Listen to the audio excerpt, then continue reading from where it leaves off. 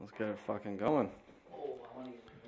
First off, we always give a nice little cheers in the beginning of the podcast, bud. Cheers, brother. Welcome to Noon Bros. Hey, thank you. Welcome. Thank you for having me, man. This is Eddie. Hey. This is the nicest guy in LaSalle. I'll give him the label. All right, I'll take it. No, you definitely are. You have any enemies in LaSalle? Fuck them. It doesn't matter. It doesn't matter. I'll drink to that, bro. Salute, dude. What's up? My idea behind this podcast is the first 10 people I bring on are going to be people that are always on. Okay. So you made the list, Eddie. Hey. You made the list. So it's been Marco. It's been Jay Bello. Okay. My aunt. Nice. I fucking love my aunt family. You know how it is. I'm trying to get Dan on, but he's been flaking on me. I hope he sees this before he fucking does the podcast. Fuck you, Dan. Who else have I got? I got a couple other people that I'm trying to get on here. It's gonna be fun, man. All right. How do I introduce you? Do I introduce you as a rapper? Do I introduce you as? But I'm not a rapper. But I'm not a rapper. But I'm not a rapper. Okay. Do I a musician? Does that sound better? You know what? Like that does sound better. Sounds hotter. It does. I'm honest. Dude to dude, obviously, but like it sounds writer, hotter. Musician, halftime artist. Yeah, halftime artist. I got it. Okay, we got ambitions here, man. We got ambitions. I like it. Yo, man, it's tough out here, but we trying. We trying. What Montreal person's been to the halftime show? Sorry, wait, what? I'm talking about Super Bowl halftime. What about it? What Montreal artist has been there? None that I know of. Definitely none. I'm trying to say none. Nah, like, I didn't mean halftime. Oh. I meant like... Because that's what I was hoping for, man. I got big dreams for you, man. I got fucking big dreams for you. I meant It's you and Marco. It's you and Marco. I meant like halftime, like second job kind of thing. Oh, no. Fuck all that, dude. Yeah. No. Straight to the top. No, man. I got big dreams. There's no, like, 1 foot in the pond. Let's get both feet in. Yeah. The other shit's a hobby. For sure. Yeah, getting that paycheck's a hobby. Oh, man, it's hard, though. Until it switches. Then you'll hate it. You'll be like, I have to fucking make music for money? God damn it. I wonder if I'll... Yeah, imagine. I don't even know if that's true. I doubt I'd ever get to that point. We're doing a podcast in my living room. I don't know if that's fucking true. But, yo, then again, like, sometimes I feel myself, even at this point, being like, fuck, I don't even know if I want to do this anymore. Because, Yeah, well, you know what? That's tough. But that's just like just getting beaten down with the time. But you know what? Every great rapper says, what? This is the best time. Is that struggle? Is to figure it out. Am I wrong? No, you always hear it. No, for real. Jay-Z's always like, everyone's always worried about the end, but like the struggle is where it It's happens. all about the progression. Yeah, exactly. 100%. Yeah. You watched the Kanye documentary? Oh yeah, absolutely, man. Absolutely. Did you I'm trying to fucking listen to that Donda 2 album, but I can't get it without. I'm not gonna lie, dude. I watched like the first episode, and then I had to take a fucking I don't know, I took maybe a 3-day break from it because I had to go listen to all of his music. I was like, okay, let me go re-listen to all his music because I just that's where it is. That's fascinating though, for real. Like I think it's sick that they got that footage. I'm a die-hard Kanye fan. Me too, so man. Kanye, for real. He's a goat, man. Yeah, he's a fucking goat. Definitely is. I don't care. Honestly, watching the first episode, I think it was in the first episode, and the video with his mom. Yeah, which one? When he's talking, at the apartment, and she's talking to him, and she's like, even a giant. When a giant looks in the mirror, he sees nothing. Bro, I got shivers. It's crazy shit. I was like, this lady's a genius. Yeah, absolutely. Oh my god, absolutely. And I'm saying if that's how I was brought up in that way, yeah, I could see how Kanye is Kanye. Yeah, and 100%. People always trip. They're like actual diehard fans will be like, you guys don't know what you're talking about, because these phony fans will be like, yo, we miss 2006 Kanye. Yeah. Kanye was the same. I hate hearing always. I hate hearing we miss the old Kanye, or we miss the old Nas or old Jay-Z. You know what I continuously think is like, it's not like they erased their old music. No, exactly. You could go back and listen to it. Moved on. They progressed. They changed. They morphed. I think that's the cooler thing. Like with Jay-Z, a lot of people say that the 444 album, like they didn't like it. Oh, it's an amazing album. I love that album. It's amazing, dude. That album is probably one of my favorite albums from. Yeah, no, it's more about family and like his mistakes and like how he's trying to. It came a little later too. And everyone was like, "Oh, it's soft," and like, yeah, okay, maybe he made his gangster albums. That's it. He doesn't need to go out and make like a million more freaking albums where it's just him shooting people. He's like, but I'm wearing a suit now and I'm in a freaking office with like 17 people. Exactly. Like, you gotta I'm not selling crack. The beauty of it all is just it's poetry, right? It's like life in motion. It's talking about your environment, what affects you, and the progression of it. Absolutely. Yeah. So you can't be phony because then that's only going to come across in the music. You know. Yeah. Like if you're out in the streets, or some young kid that is in the streets is going to be like, "Oh, he's still in the streets. He's up for grabs." Yeah. And that's how fucking people go and get shot in their fucking in their home cities because everyone thinks, "Oh, he's still involved." Yeah. So he's up for grabs. No, exactly. You got to be real. You got to be real with it. And like people, like the second I get a big check, I'm the fuck out of here. I love LaSalle, but I'm the fuck out of here. I am, because you know what? I know there would be people knocking on my door. Like, hey man, remember that one time you were about to get your ass kicked at the bar and I saved you? I think that's $1 million. Calling in a favor. Yeah. Like, nah, buddy, nah. There was like I didn't even make crazy money before, and people were calling in the mad favors. Yeah. No. I done paid for people's school. Yeah. No, when it comes down to like people and relationships, like for me, like I really changed it up. Nowadays it's more so like I'm focused on like I kind of really boil it down to like, core things like values, lifestyle, like mindset, that's mindset's like, a big one. If you're talking, I want to be around people who are trying to talk to me about progression and getting that paper and like, just doing shit, like not just getting money, man. I hate when people talk to me about getting money. No, but not like just you know what money, the problem is, dude? You know what I'm saying? Is that like I realized when I got older, like after I made some money, is that like all the people that were standing around talking about how they were gonna make money didn't make any money. But all the people that I sat around maybe 10 years ago and they were talking about, yo, I want to try this idea, those guys made money. Yeah. Talking about how to make money, how everyone else is making money, is gonna do nothing for you. No, absolutely.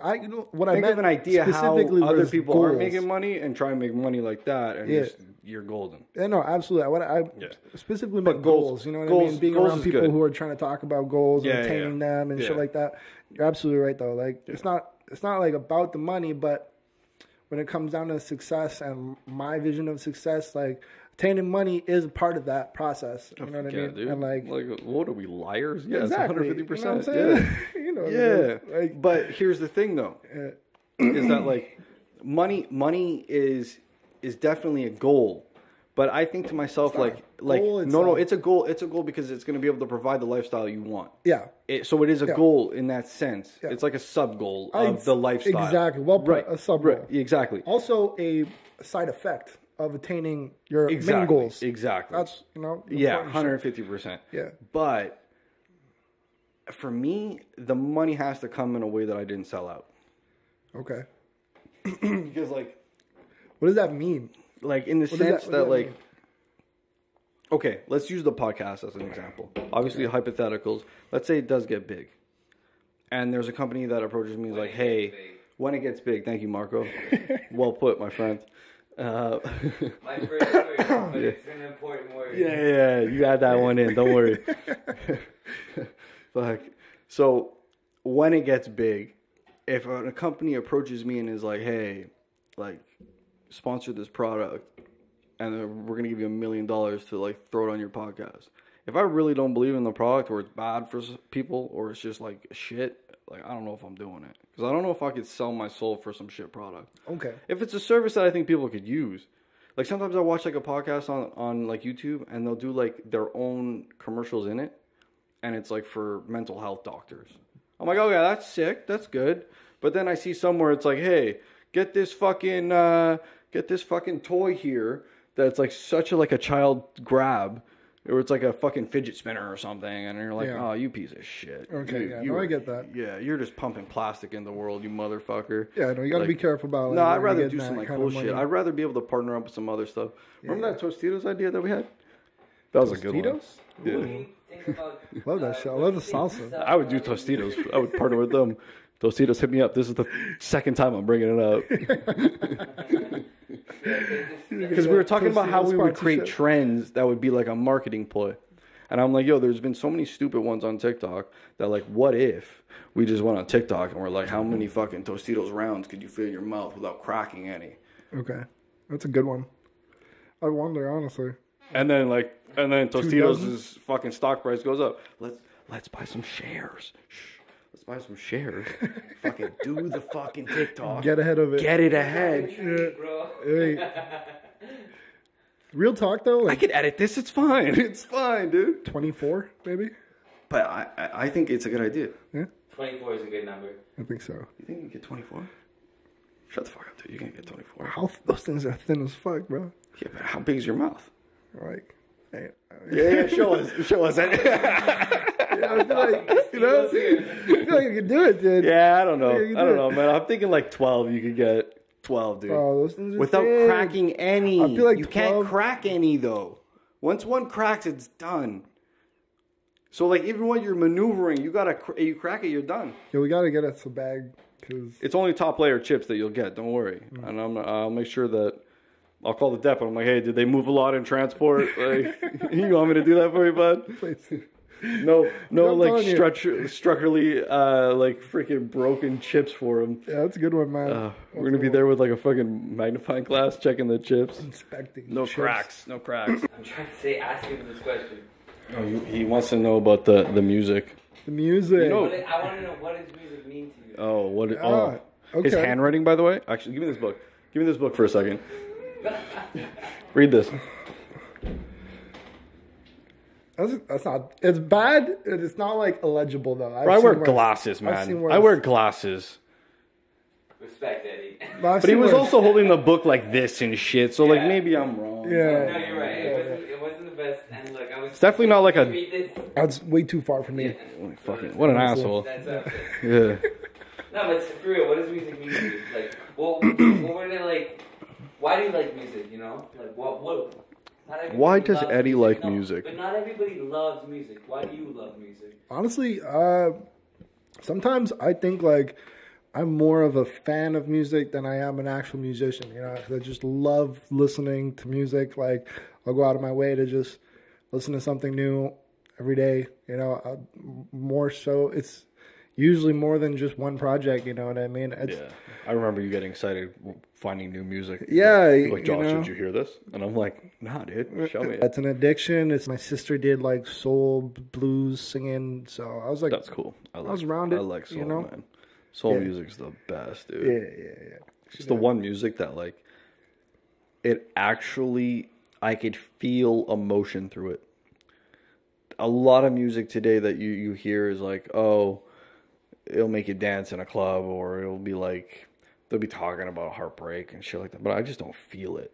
Yeah. But soul music, I don't know, man. There's something that touches you. It hits you. It hits you. Weird, dude. I don't know. There's and then you know what I had an experience of recently? Soul music on vinyl. Next level. Dude, yeah. I couldn't leave. It's different. I couldn't leave. I was standing in front of the fucking machine just switching out fucking records.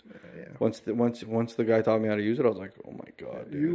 You like Bill Withers. Oh, Bill Withers and shit, dude. We were talking about it on the podcast the other day that the first time I ever sang in front of anyone, it was one of his? Was with Marco and another guy, and it was Ain't No Sunshine, Bill Withers, because everyone was just singing the hook. And I was like, you guys don't know the rest of the words, motherfucker, but I do. And everyone's trying to sing it. I'm like, you're fucking up the words. This is the words. And I'm like, dude, I would not allow these people to fucking... Good, man. Fucking put shame to Bill Withers. Yeah, don't you tarnish the fucking name, dude. Yeah. Fucking R.I.P. Bill Withers, man. It's like, greatest. To me, it was like him, Marvin Gaye, like that. Marvin Gaye. And Cook. You know what? Marvin Gaye, Sam Cooke is amazing. Sam Cooke's fucking ridiculous. Sam Cooke was like the shit. Those three were like, that's my shit. Yeah. There's a lot.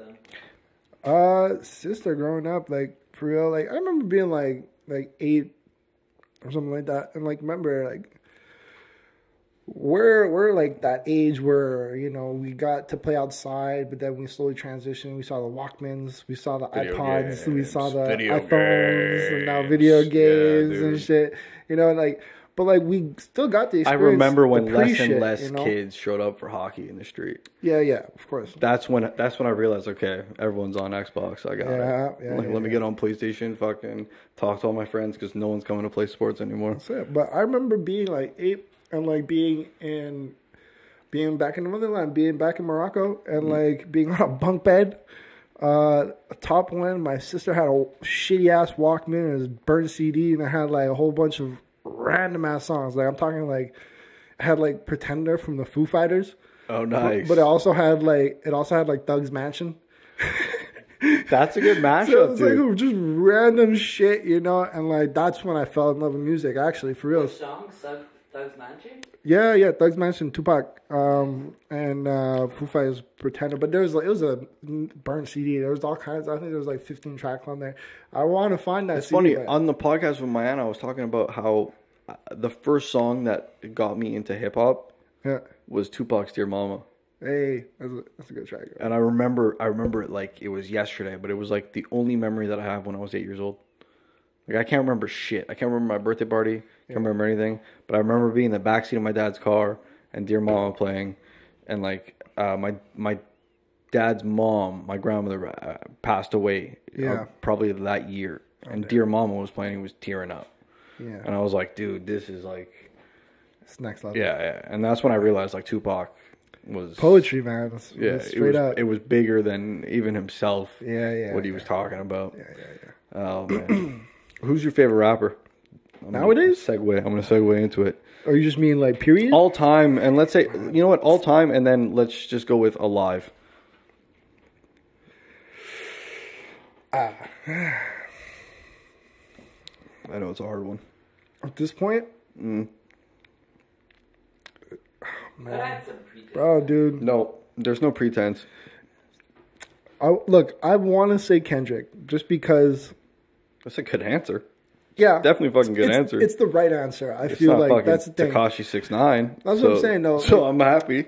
That's the thing, though. I was like, I don't think he's the best rapper to have lived of all time. You know what I mean? But I think he's like probably my favorite now and my favorite alive, based on his skill and his. Yeah. He's the best lyricist out right now. He's like. I think that he has a like a progression path that like everyone could see already. That's going to be historical. Yeah. What he's already put out is already so perfect. Yeah. But apparently he has the same issue that Dr. Dre has. What's that?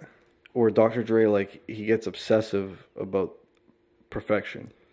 And that's what delays the amount of projects that come out. Yeah, those two specifically are really hard to find. Do you know the story of Detox? So everybody's told. Yeah, Detox was Dr. Dre's album after I believe The Chronic or 2002. Yeah. Right, and he never released it because he got obsessive about it, that like the songs weren't right. And then Eminem, remember when Eminem made that song, what was it, man, that he was saving him? I need a doctor. Oh, yeah. I remember the music video. And he's like stuck in like cryogenesis. And then in Eminem's verse, he's talking about like, that like, you need more confidence, Dre, just drop it. Yeah, okay. That's what that's Even the Game made a reference. Even the Game made a reference. Did you watch that? What? Him on Drink Champs? I don't know. I don't think so. Oh shit. Okay, yo. Yeah? Yeah. I don't know. Do you watch Drink Champs though? No. Not like hip hop podcast, big name. Yeah. The Game was on like last week, bro. Last week. Oh, that's sick. I love the Game. I fucking love the Game. The Game, honestly, has been one of the, since my life with Lil Wayne. Yeah. I've loved the Game, man. You like those gangbangers though. You're straight like you're a savage, bro. I know you because you like the Game. You like Hustler. You like. Anyone that I could legitimately think that I know that this person is real. And they were slinging? Well, not only slinging, but they are real. Yeah. I know that there's a few rappers out there that I could look at right now and they're like, yo, I used to do this shit. Yeah, and I'm like, I hear your lyrics, bro. You're fucking up the scale. You're talking about scales that are wrong, man. Like, you're talking about quantities that are not hitting. Like, no one's selling you that much. Right. It's either this or this. You're not going to a middle ground with somebody. Okay. A wholesaler ain't going to that weight. Yeah. There's a lot of things that I see that just seem so fucking fake to me. Okay. But then there's goes back other down to what you said before, right? You really like the shit that's real. And, authentic. And I get it. No, for sure. Authentic as shit. Absolutely. Yeah, dude. 150%. But I feel like you still like if I put like a T right here. I don't think you could tell. I don't think you would ever guess in a million years who my favorite rapper is. It's I know who it is. Who? It's he passed away. No, he has not. It's Nipsey. Nipsey is definitely one of the greatest rappers in my mind, but he's not my all-time favorite rapper. Okay. My all-time favorite rapper is Nas. Okay, no, that's awesome. Right. There's still every couple of months I'll go back to Illmatic and I'm like, this is the greatest. It comes back to exactly what I was about to say. If I were to put, I know you, bro. If I were to put like a T, and I'd put like just the best rappers of all time on both sides. Okay, but one side is specifically just people who were slinging and bout in the streets, you know? Yeah. And the other side was like, people like Kendrick who were not, they're just actual like lyricists. Yeah, but you know what? I know the side you're picking. Kendrick, to me, the reason I like Kendrick is because I could categorize him as someone that I could categorize myself. And the way that I categorize myself, especially here in Montreal, is I've never been a gangster, but I've always been a gangster's best friend. Do you understand? Yeah, so it's like I've been close to some crazy shit, and I could still live off of that experience, not being the person that was there. So it's like Kendrick is like, it's almost like a contact high. Yeah. You know what I mean? Yeah. It's like, I know what he's talking about is fucking real. Yeah. But he's also not saying that he's doing crazy shit. He was like, yo, I was there. Exactly. I saw him do it. Yeah. But he's not saying any names. But he's talking about the experience, which like I'm sure a lot of people in that area have to go through. Which is like PTSD is a fucking real thing, man. Yeah. And he's talking about some real issues. For real. So like that's why I can connect. But like with the game, it's more like I know obviously I don't have an African American uncle, but he reminds me of my uncle. Okay.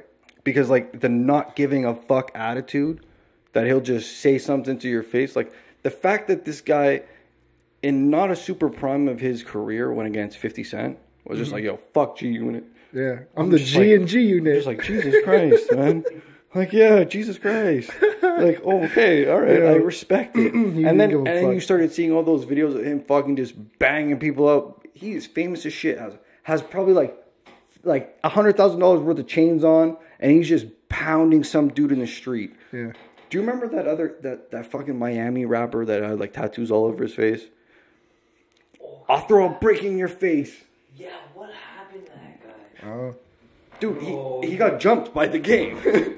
The game waited outside of a Miami That's, I guess, club, why I don't know. and was just like, yo, we're waiting for you. And he came out, and it was all on TMZ, man. He jumped the dude. Yeah. It was great. Crazy. And also the fact that, like, he only associates himself with, like, who I think is real West Coast rappers.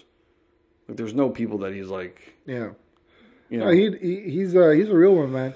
I love hearing those like stories, like Stitches. That was the guy. Fuck. Bitches get stitches. Hey, don't play that, man. You're gonna get me fucking taken off of YouTube, you fucking piece of shit. I'd be more worried about Stitches just coming to your house and fucking finding you. I'm really not worried about that. Yeah. Anyone, I'm gonna tell you right now. Okay? Yeah. And the reason that guy got called out so fast for being a fucking fake is that there's no one that is rapping saying, I'm still in the cocaine business with the cartels. Here's all these bricks of cocaine in my music videos, and I'm still in business with these people. Like, I'm sorry. No. Damn. Because even if I ran a cartel, like, you would get popped that day. Yeah. That just, you're fucking faking. That's you're crazy. Faking. You're faking. Yeah, it's got to be. I love hearing those like random stories. I think a podcast question, if you talk about selling drugs, and you talk about certain drugs, I think if I ever get the chance to interview rappers, I'm gonna ask them questions about those drugs that they should fucking know. That they should know. I'd love one actually. Yo, bro, thanks. I'll take a Modelo, man, please. Okay, go grab another one. There you go. Thanks, bro. Bottle opener is. I'll use a lighter. No, yeah, man, thank you. It's good shit. It's good shit. Well, this has definitely been fun. Yeah, it was fun. But this is definitely not the end of Eddie on the podcast. No, definitely not, man. Stay tuned. I'll be back. And we're definitely starting that vlog, the hip hop vlog. Yeah, man. Looking forward to working with you on that shit. We're gonna like try and talk to some Montreal artists. Let's try and put Montreal on the map finally for hip hop. And yeah, like get in touch with them in person. Fucking. I want to see what the culture is like, man. Because you know what? In my mind, Montreal isn't on the map for rap music. Yo, there's a few, man. There's a few, man. But you know what? Like, I feel like Toronto's is getting too big of a head start on us. Bro, they've been how many great artists are out of Toronto right now? A lot. It's too many. A lot. There's too many. Like, look, when it comes down to like Canadian charts, especially, like, there's not that many powerhouses coming out of Montreal, but there are also a lot of emerging artists coming out of Montreal, and that's like who I'd like to get my hands on. That's why we want to put a platform together so that they can speak, man, so they can be seen. Yeah, that'd be dope. A lot of people around here. Dope. All right, Noon Bros.